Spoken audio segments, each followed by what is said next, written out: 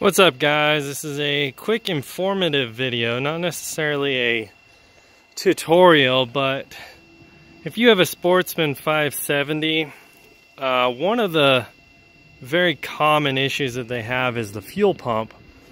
And the fuel pump can also cause other issues related to the engine, but they go out all the time on this. And if you take it to a dealership, they will make you replace the entire gas tank.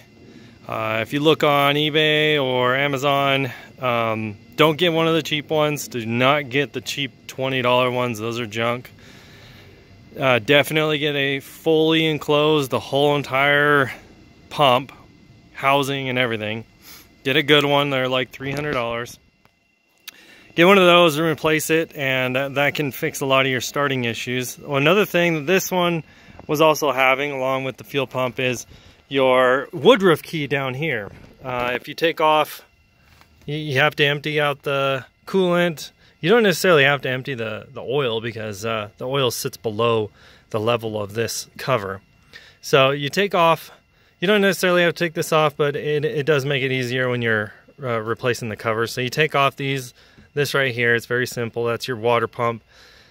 And then you've just got some bolts that go around it. It's very simple. You got one sensor here.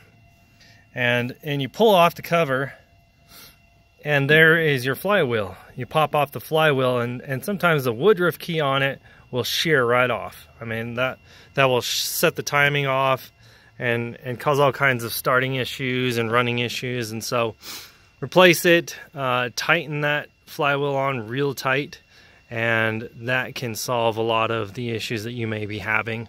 But one of the main issues is the fuel pump on these. So if you have any questions, leave a comment down below, and thank you for watching.